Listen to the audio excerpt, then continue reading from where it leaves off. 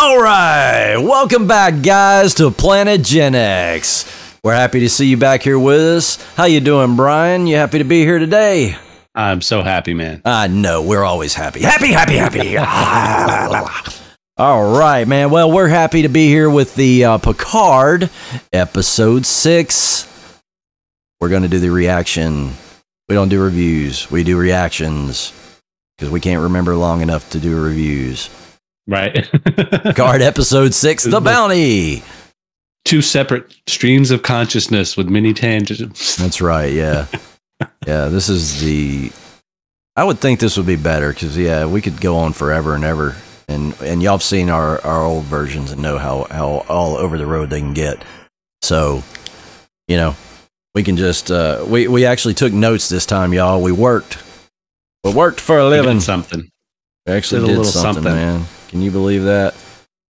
Beginning of the episode, we start out with Vadic, man. Upset. Well, actually, even before that, I wanted to touch on the fact that our predictions were true once again. Which predictions? Well, you had the prediction that pretty soon would be seeing good old Mr. Spiner. Yeah, oh yeah. We had seen him in the trailer. I know a lot of people just thought it was lore. Right. Which he is, in a way. I had the prediction that in the next episode or two, we would see Misha. Or Mika. Sorry, Mika. Like she's ever going to see this.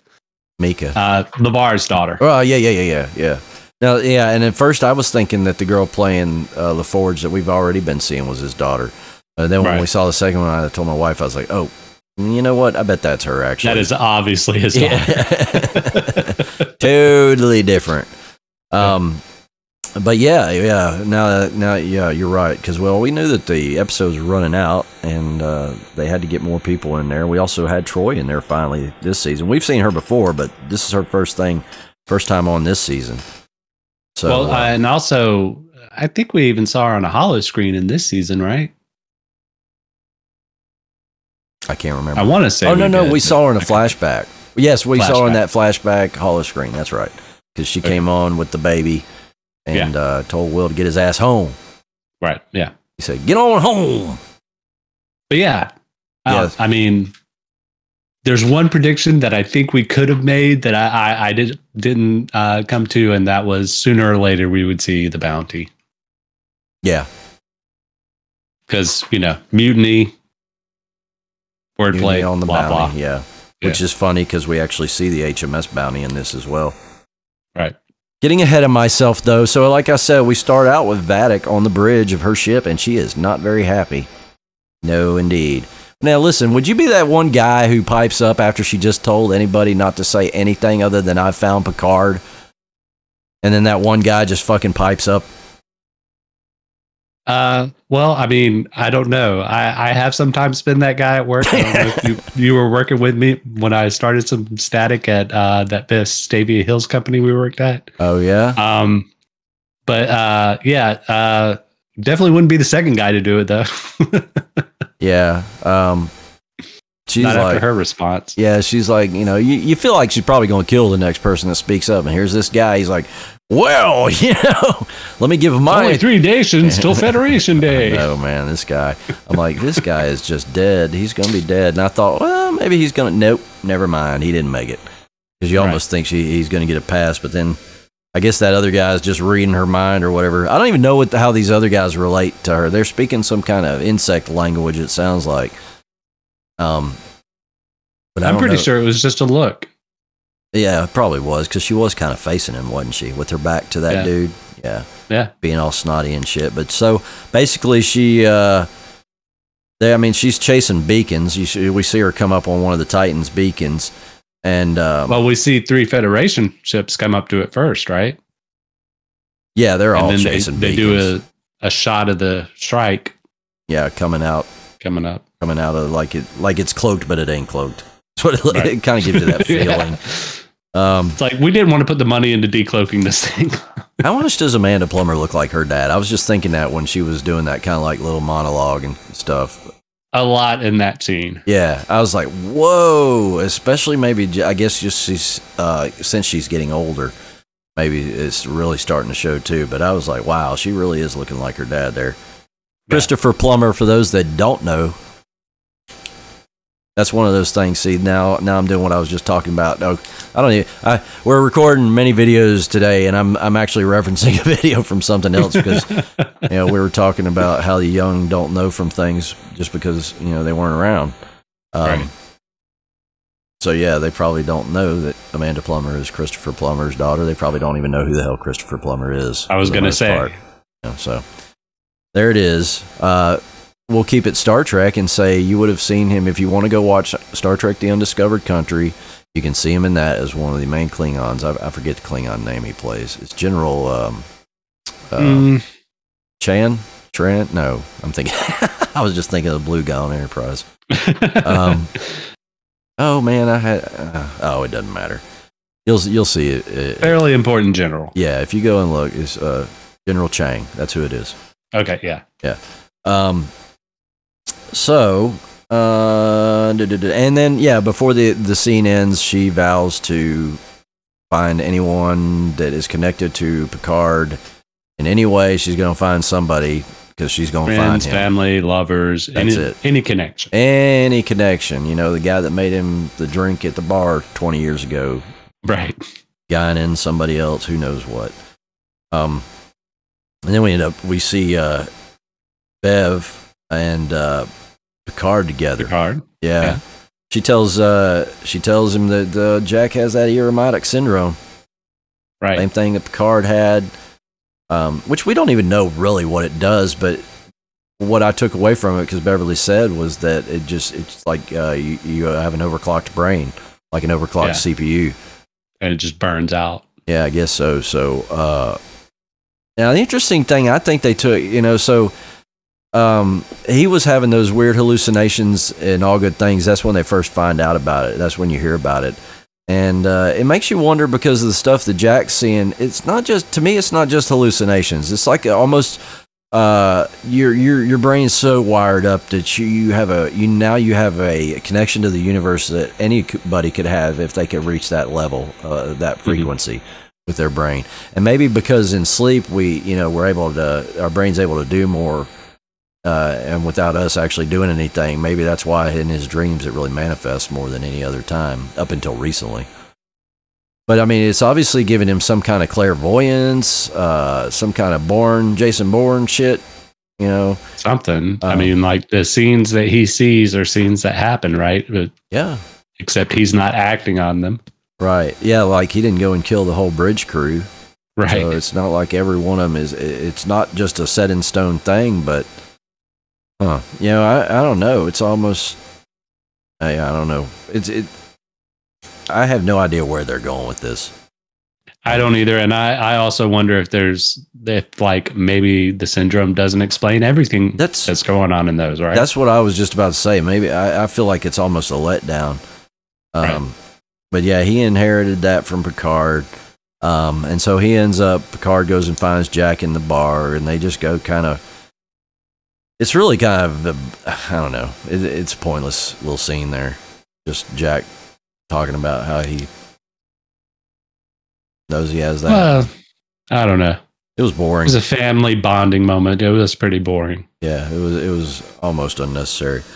So then, and a lot of this they're just going back and forth because they end up dropping Worf, Raffi, and Riker off at Daystrom Station because they all figure out, well, we got to go to Daystrom because that's where this weapon came from. We got to figure it out. So they end up. Well, first off, Riker's a little upset by Worf, right? He's like, this isn't the Worf I know and love, right? Well, yeah, I was going to say that.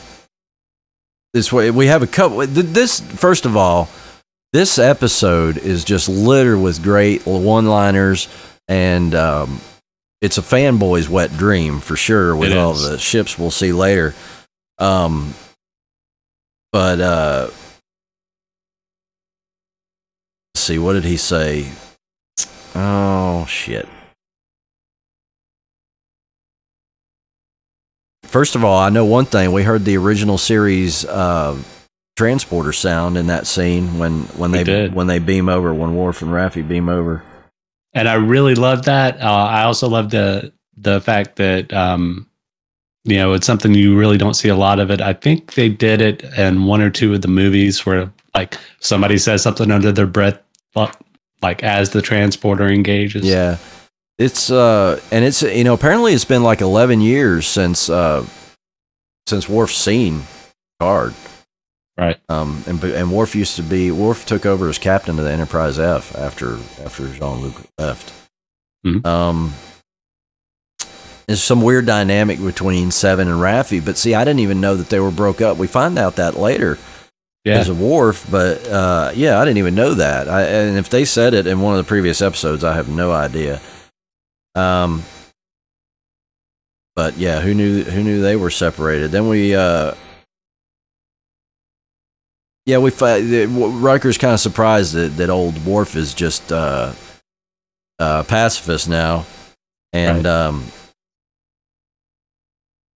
course I'm getting ahead of myself because he does that right before they get here.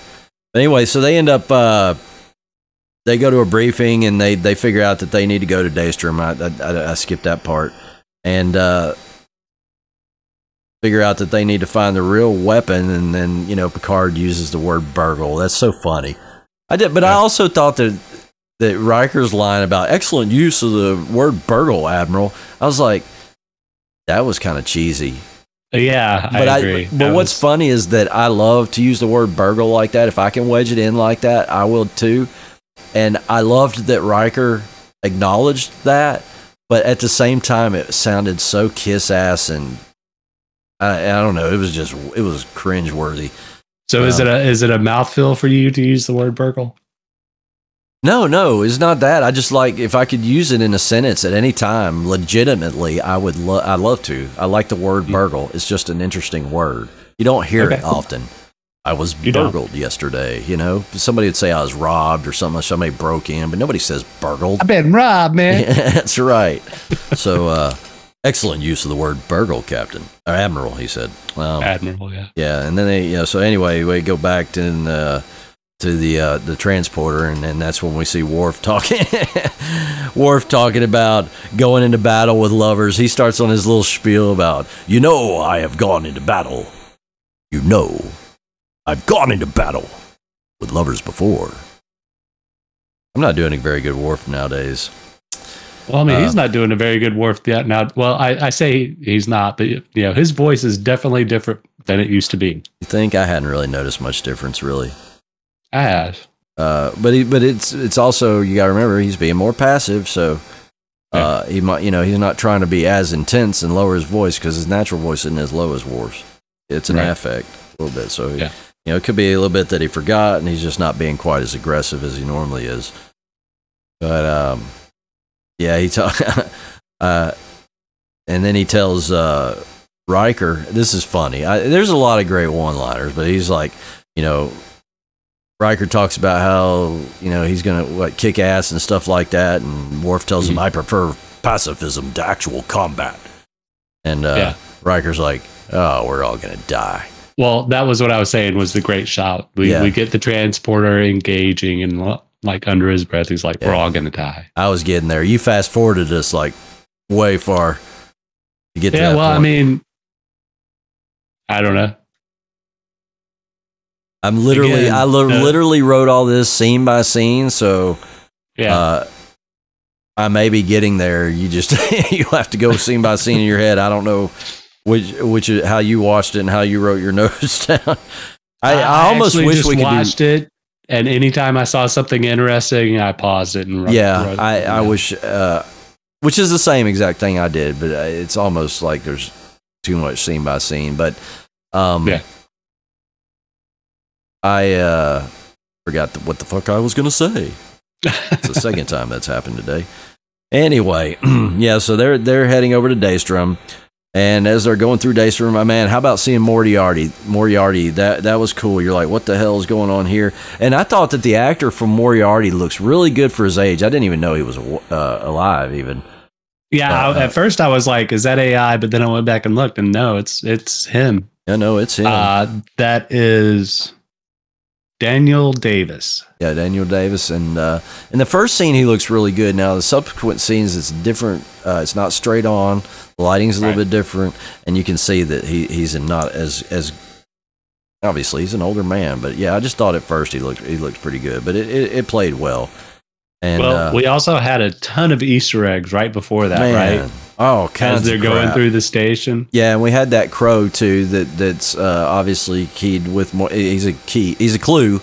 As is. For those of you who don't know, I've got to handle Corvus Peta. I got to speak up a little on this. There are a lot of people claiming that that's a raven. It's just a really big effing crow. It's got a little bit of a hook to the beak. It doesn't have the right tail shape. It's a crow. Yeah, people. Yeah, there are difference between ravens and crows. For those of y'all that don't know, I get battled on that all the time too, bro. But I just saw so many people saying like raven. There was a raven. Look at the raven. I'm like, it's not a raven. No, it was a crow. Crow. But we had the Teleron generator, right? Well, okay, so I didn't see that specifically, but I saw Genesis 2, which I thought was hilarious. Because they probably shouldn't have rebuilt it, but nobody can stop. It's just like it's a commentary on just build it anyway. And they did. The Genesis device. Yeah, they had a new Genesis device. They had Kirk's corpse. Yeah. Remains there, which I thought was pretty neat because we find out that there is other remains there later. We'll get to that. Right. Let's see. Oh man, the attack tribble. Everybody keyed on the tribble, right? But obviously, this is not your usual furry ball of the tribble. It's a little modified. Yeah, a little genetically modified tribble. Which don't they still have the anti-genetic stuff in this? Maybe they're more tolerant nowadays. Probably are. Well, I mean, so there were a couple of other Easter eggs I didn't notice right off the bat. One of them, which would not be something that allowed by Starfleet, was a Borg verniculum, something like that. Yeah, the verniculum. It's that little I didn't recognize triangle what that was when I first saw it, but yeah, it's at the heart of the ship, and it's responsible for like communications and all this other stuff. Yeah, it's pretty much the heart of the ship. I don't know if you would call it a computer, but that Starfleet would be like, that's a big no-no. Well, I didn't even see that. I don't know that I saw any mention of it. I don't think my guy I watched mentioned it, because I like to go back and see if anybody's. I don't know where some people get some of this stuff from. How the hell they figure out? Because I froze on some of this stuff. I couldn't see very well. Well, I didn't get anything until my second watching. Yeah, I was just like. I kind of keyed off on the Genesis device. That's probably all I caught. That looks familiar. I didn't see the tribble. I'd walked out of the room for a second, so I didn't even see that at all. That was like a face hugger from Alien to me. That was crazy. But the Klingons, it's funny because it's a running gag with Worf back to the old Deep Space Nine episode where they go back to the trouble with tribbles. About the Klingons having the big wars with the tribbles and stuff. And you can imagine how vicious a bunch of tribbles like that would be to some Klingons. And they had like 3 or 4 mouths. That was crazy. It was pretty cool looking. Kind of funny you bring up Deep Space Nine. Yeah. What other? Because we have a little teaser or a little something that goes with that too. Right. I think that was it. There was the Teleron generator from Nemesis, the Genesis device from 2, the corpse of Kirk. Yeah. Which apparently I didn't know this. I thought it was just lost in the time stream or, buried by Picard. He did bury him, but apparently somebody went back and grabbed his body. It was buried in Genesis. Apparently they came back to ask him about it, and he told them, and they picked it up and supposedly did like another burial that was like a shadow, like a secret way to get the corpse. Basically. Okay. Well, interesting. Yeah, I'm glad you brought it up because he did bury him in Genesis. Generations. Sorry. Yeah. So yeah, we got to see a lot of great little Easter eggs there. So this fanboy's wet dream. This episode, it really has some great stuff. Yeah. Where are we at here? So yeah, we were talking about Moriarty before. Yeah, that, Moriarty and the Crow, and then they walk in and they hear Crow, they hear these tones, and Riker's like, oh, that's C sharp, that's A flat, blah blah blah, and they realize that it's Pop Goes the Weasel, because it's what the first thing that anytime when Riker first met Data back in the day, Data was trying to sing Pop Goes the Weasel. He was a terrible whistler, and Riker finished it off. So Data was trying to communicate with them in a way, because they thought that he was trying to kind of keep them out, because Moriarty shoots at him and stuff. Mm-hmm. And then once Riker figures it out, he whistles the tune and lets him the vault, and they see what they do. And I figured that out like right before they cut to the old footage. Yeah, I think I was like literally seconds before too. Yeah, I was like, he's gonna be doing Pop Goes the Weasel for Data, because those two notes are pretty identifiable. Yeah. But the Crow from before was actually when Data started dreaming.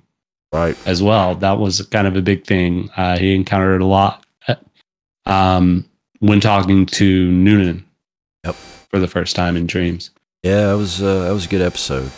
So they get past once Riker whistles the tune, that lets them in the vault, and they see what looks like Data, and they see B4. They see B4 there as well. So we know he came before Data, but Data was fully functional. Obviously, B4 was not. I kept waiting to see if they would show that cod piece, and they finally did creep into the camera shot there, and he was as smooth as a Ken doll. Yep. So I guess B4 was had a little penis envy from old Data there, because he's supposed to be fully functional according to Tasha Yar. Right. Well, according to himself, actually, I am. Yeah, I was going to say he brought it up once too. Yeah. Well, he told her he was fully functional. He had that special moment with her. Yep. And then they come across that thing with Soong. And I think that was cool, because it kicks off that little montage where we're going between the other crew, and so we start seeing the ships, because while they're at Daystrom, they have to, Picard and them, they have to leave them there, so they end up going to see Geordi at the ship museum, the fleet museum. Geordi's a Commodore, who I didn't even know they had Commodores anymore. I thought they got rid of those with the original series. Right. But Geordi's a Commodore. He's taking care of the Fleet Museum, and boy, what a fanboys! I'll say it for a third time. Wet dream. This was fun for me. I was right up to the screen trying to see what I could see, which ships I could identify. Mm-hmm. We have the 1701A Constitution class, Kirk's ship, literally Kirk's ship. Nobody else had this ship. No one. So that was cool to see. You said, funny you should mention Deep Space Nine. We see the Defiant down there, and that's so that brings us to where they're sitting there talking about it, Jack and Seven, and they're having a little reminiscent moment, which I thought was cool. So she's kind of like going through and looking at the different ships that are there, and he talks about Defiant. When they bring up the Defiant, all the fanboys know what's going to happen, right? What's that? Well, we'll get to it, but Well, no, I don't consider it with that part of it. Maybe I didn't even think of. Maybe he thought of it right then, because it's the Defiant, and the thing I always remembered about the Defiant, that was one of the ships that could cloak. Yeah, it did. It could cloak, and maybe I didn't think about that. Maybe that kicked the seed off in his mind before he got to the Bird of Prey. But she shows off Voyager. And she gets really sentimental. He's fascinated by it, right? Yeah, I thought it was really great, because I thought, man, how cool would it be for her? That was her home for a long time, and there it is, right there. She's been away forever, and you could go on there and actually see where you've been. I would find that very cool. So, other ones, she showed the New Jersey, which was a Constitution class that looked just like the original Enterprise, but that was the New Jersey. The Titan was in one of those rings. They parked in one of those rings. Right. So one of those ships you see is the Titan. There is Romulan, a Katinga. I'm sorry, there's Romulan warbird. I saw that myself. Right. There is a Katinga class Klingon vessel and a bird of prey, and that's where we know Jack gets the idea for the cloak from that, for sure. Right. So yeah, the bird of prey is obviously the bounty, which went down in San Francisco Bay. That was great. I mean, they couldn't give us any more just like fan service. Yes. Fan service on a platter, man. It was awesome. Yeah, that's the HMS Bounty, and they have a whole thing about how it was cloaked itself under the ocean, and they had a hard time finding it, but Bones had renamed it. McCoy had renamed it the HMS Bounty. So, the name of the episode's The Bounty. That's pretty good. This is great. This is one that I saw and I said, when I first wrote it down, I said, it's an NX class ship, but the hull, I could tell from far away that the secondary hull was not the NX-01. I was in fact wrong. It is the NX-01. The NX-01, had it gone to a 5th season, which they did draw out the ship, had a refit, and they did draw it out, and that's what you see. There is the refit NX-01 Enterprise, and I love that. I think that's so cool, because I said it has to be there. It just has to be. And I'm so glad it was, come to find out. I think that's pretty much it that we could identify. There might be one around the other side that just didn't make it to the screen, if they even put anything there. Knowing it wasn't going to be on the camera view. But, I kind of have a feeling that the fact that they showed the bounty and they took the cloaking shield off of the bounty, it's an old movie. Mutiny on the Bounty, right? Mm-hmm. And it's making me wonder if we're going to have like more changings on the Enterprise or the Titan, and there's going to be like a mutiny. It felt like it could be that kind of narrative, which I don't like the idea of. Yeah, I don't know if I care for that. I guess we'll find out. Maybe it's a mutiny on another ship. Not necessarily the good guys. Right. But yeah, that pretty much kicks off the everything we know about the ships. That was just great. And then of course they meet Geordi up, and he just doesn't look happy at all, and he kind of seems like he's glad to see people, but he's just, you can tell he's not happy. And I thought he was being kind of a dickhead. That's one thing I never noticed about LeVar, but was shown to me in this episode. I never noticed. He did so much with the old role of Geordi in TNG, right? With the banana clip covering his face, but he's got very large, expressive eyes. Oh yeah, man. And boy, and he gets really angry later on with Picard. And I kept thinking, man, I can only think of one other time that I've seen him angry in the classic series that I know of, and he didn't even touch the anger level that he had on this with Picard, and I thought that was awesome, because you never see Geordi like that. Plus, also, he was just like, you're coming to talk with me, and he was just very forceful. It's not like he was going to, be the subservient old, lieutenant commander. Yeah, he was letting him know real quick, you got my daughters involved in some shit, bro. Giving him the business. Yeah, you can't be doing this. I mean, like, he was harsh with Picard. I thought it was pretty interesting, but like you said, he had a real good moment there. Yeah, and we actually see Mika for the first time. It was good for me to see her on there. I know she's done a lot of stuff on like Geek and Sundry and whatnot. She did seem a little nervous to me, maybe. Yeah, a little bit stiff. Mm-hmm. But that's just kind of one of those things that time is the only thing that can solve that. So yeah, and I knew pass. Yeah, I knew right off the bat too that she was the father's daughter, and that the other girl was the disappointment. Right. To him, because she didn't follow in his footsteps. But then, we come to find out that she actually knows quite a lot about engineering. She liked, building speeders, wrecking them all the time, and rebuilding them with him.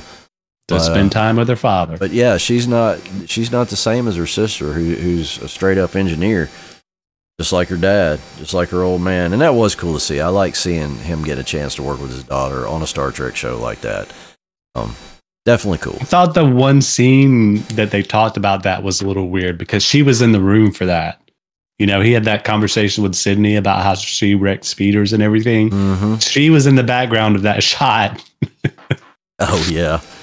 And he had that great line Geordi did because they, you know, Jack, we told you, steals that damn cloaking device, and Geordi has that great line, "You stole the goddamn cloaking device from my bird of prey."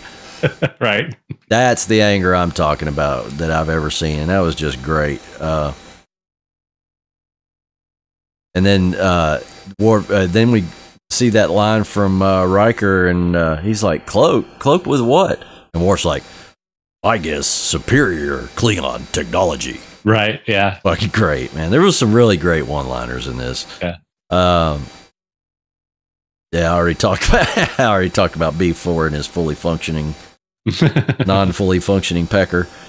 Then Riker, man, gets captured. Oh, God, yeah. And the reason I bring that up is just to say that we finally see Troy make her first appearance in the whole season, because Vadic did find somebody, like we said at the beginning, to hold up. And it wasn't just for Picard. Yep. She's now got, because he's like, "I ain't giving up shit to you." Well, I guess she's might like, "Well, not for me, but for Troy." And that's pretty much it, man. I mean, that's the end of the episode. Well, not really the end of the episode. They do go through Data. They find out that Data is an amalgam. Well, there was that scene of them actually doing the transfer.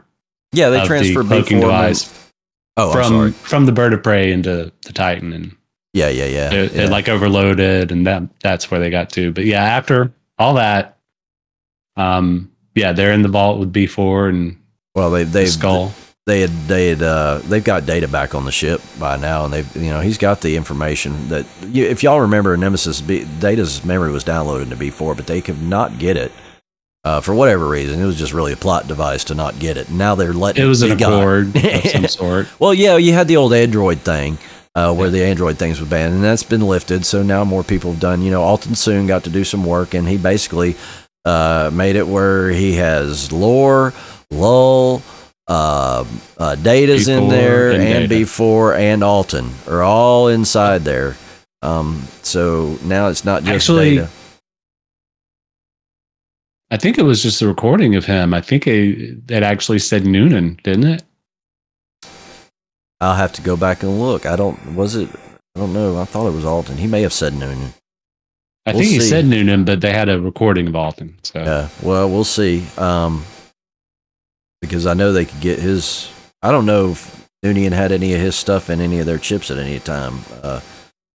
We know that Alton could, because Noonien might not have been around to do brain transfer. You see what I mean? So that was something Alton discovered, being able to transfer like that. Right. So I don't know if we ever had anagrams from Noonien. Maybe not. Yeah, we'll see. Now you may go back and look and see. Y'all go look. I just swear I remember hearing Noonan in there. For some reason. Well, please make a comment if save us trouble going back and look. I've already watched it twice now. Not to say I won't watch it again, but I don't have to go watch it this week. And then a little nugget, Data says that in this Android M510 frame, I am, all those people or whatever. Yeah. And now M510 has a meaning. That's the in the original series, there's you see an episode where Daystrom, I forget the name of the episode, where Daystrom is on the Enterprise, and the computer that Daystrom uses is the M510. So that's just a little Easter egg there. I can't remember the name of the episode either. Yeah. But anyway, so Geordi's working on him, trying to get him back up, and they have a chat, and they ask, basically go through the process of who's the weapon what was taken. Yeah, what was taken, and immediately I knew as soon as he said Jean-Luc Picard, I knew that the body, because the Kirk was foreshadowing. Right. That was the foreshadowing for us to know that Picard's body is there too. It got stolen. He said Jean-Luc Picard. Jean-Luc Picard, some weird voice. I think it's B4's voice, actually. It is, yeah. B4's voice. And he's like, I'm right here, Data, you know. And yeah. I knew. I'm like, dude, he's got your body. And then, of course, he does the little hollow eyes, which we've never seen before. That was kind of, he did a little R2-D2 there. Yeah. And we see Picard's remains. That's the weapon that was stolen. I don't know if we're still using weapon. What, you know, are we weaponizing Picard's remains now? How do we, it's going to be interesting, to say the least, to know where they're going with this. Because it obviously has something to do with Jack, perhaps. That's well, I mean, they took Picard and they're after Jack, so yeah. What could possibly, does it have anything to do? Okay, so one thing I have to ask: wouldn't Picard's time as Locutus have cured his Uromatic syndrome? You would think, right? That. But at the same time, he wouldn't necessarily have been chosen by the Borg in the first place if it wasn't for him being him. Did that episode in All Good Things, did that put the Uromatic syndrome in there? I don't know. See, that maybe that, if it's after, so All Good Things is the end. So if he caught it then, okay, I'm fine. But if he had it supposedly before he was Locutus, you would think that the nanites would have just gotten rid of it. Right, but I mean, it's questionable as to whether or not it's something that a nanite could take care of, because the Borg, you know, they obviously, the sick and unhealthy, they would not use, right? They would maybe take parts off of whatever, but they would not use them as a core unit. Well, yeah, no, they wouldn't take, they would take parts off already made Borgs, but they definitely wouldn't take parts from humans or anything like that. I mean, or any species for that matter. Sick or, like you say, sick or dying or whatever, it would be useless. Yeah. But I just wondered that. That was a thought I had, because I was like, wait a minute now. Why does he have it if he was Locutus? Because I should have cured anything he had. You know, cancer, whatever. Of course, they probably don't have cancer. Well, I was also thinking about why Daystrom had Kirk and Picard. And to be honest, I would think it has to do with the events of is that Nemesis? Which one was it where they had Shinzon? No, the Romulan. It was the one with Malcolm McDowell in it. That was Generations. Yeah, where Kirk died. Yeah. So obviously, yeah, they've gone through, both of them have gone through a bunch of different weird stuff that maybe the remains could be studied, of how it physically altered their forms, you know. Yeah, like I said, I can't wait to see where this goes, because I hope that the link with Jack and all this makes sense. I hope Uromatic syndrome is some way of communicating with the universe in some way. You know, get you to that. You know, like you get that, like you meditate to get that to that level. Maybe this is you getting your brain to a level where you can speak to the universe in some way, or see, like see into the mycelium network or something. You know, I don't know. Maybe. Who knows? But anyway, that is the end of the episode, and I gotta say, man, fan service a la Modi. It was so good. And I think we'll see more of it, to be honest. Yeah, I think because they're not done. I'm pretty sure there's going to be, I can't think of who it would be, but there's going to be like another big cast member to pull in. Yeah. Well, I'll tell you this, one final thought I had that I noticed, especially maybe just because he pulled his little shirt thing down. Jonathan Frakes, man, really looking timid in this episode. I thought, like, timid as in showing his age. And yeah, well, I mean, I think I've seen that in a lot of the episodes. And maybe I have too, but maybe it just didn't really occur to me. And like I said, just seeing his chest from the neck, just a little more of his neck to chest. Yeah. I think if he had it normally buttoned up, maybe it wouldn't, because I want to call it a turkey neck. It's not that bad, but you know what I mean? Like, I know what you mean. It's an old man neck. Yeah. Yeah. So maybe that's just why it showed out to me more. But yeah, I thought, wow, he looks really timid. And I'm not talking about when he was captured and beat up and all that stuff. Right. He pretty much was in the whole episode like that. when they got over to Daystrom, because it's like they were trying to convey that it's like really hot, or I don't know. You know what else could have happened? It could have been you comparing him to that scene with him and Data. He was a very different actor back then, right? Yeah, well, very, very young. Data too. I mean, Spiner as well, man. I mean, both super, super young, super thin. Those were the good old days. We were all a little bit thinner and younger. I definitely am, man. I'm working out hard. Yeah, getting the muscles going, losing that weight. Yeah, boy. Anyway, so that was an excellent episode of Picard. I guess we've got 2 more episodes to go. Yeah, at least.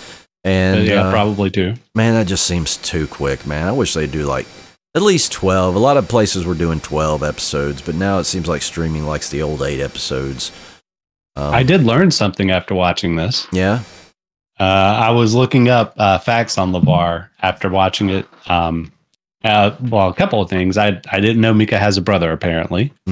I can't remember his name off the top of my head. It's not that important. It's just, I didn't know. I thought she was an only child. And both their names are mentioned in All Good Things. Picard brings them up when Geordi comes to see him in All Good Things. He goes, how are Alyssa, Alondra, and Mika? So they've been known since way back when that would be their name. So that was cool, little connection there. Yeah, I'm actually talking about LeVar. Oh, I know. I was just saying it occurred. I remembered that little Easter egg, so I thought I'd put it in there while we're still on the air. There was. I did not know he was born in West Germany. Apparently. Oh yeah, I didn't know that either. Yeah. And we were talking about reading Rainbow last week. Must have been super lonely for him. Yeah, I imagine so. But yeah, he started that. We were talking about 1983 last week, and he started reading Rainbow that year. So yeah, always loved good old LeVar, man. I thought he always just seems, sometimes you think you know somebody through the TV or whatever, and you come to find out you really didn't want to know him after all. Yeah. But I've always felt like LeVar just was a good soul, a kind man. I think that's the general consensus, but at the same time, I think it has something to do with, like I said last time you mentioned him, he was everybody's favorite stand-in father. Yeah, true. And that was why seeing him get so angry in this episode really floored me, because that's not a LeVar you see. He's always, to me, if I ever wanted to be he seems the most even-tempered. Yeah. Very even-tempered. Not good with ladies, but very even-tempered. But anyway, we thank you so much, guys, for sticking around with us for this not a review, not a review, reaction, recap. Just some Gen X thought about watching Picard. And we'll be back next week with episode number 7, and we're about to go record Mandalorian. What episode are we on? 4 of Mandalorian? I think so, yeah. Yeah. We're about to go record that video, so y'all come check that out when we get it posted. Please give us a subscribe and like. We're still trying to grow much, much, much bigger. So yeah, do that for us, and we'll be back with more content here in a little bit. Thank you guys so much. Everybody. Yeah, we'll see you on the flip side.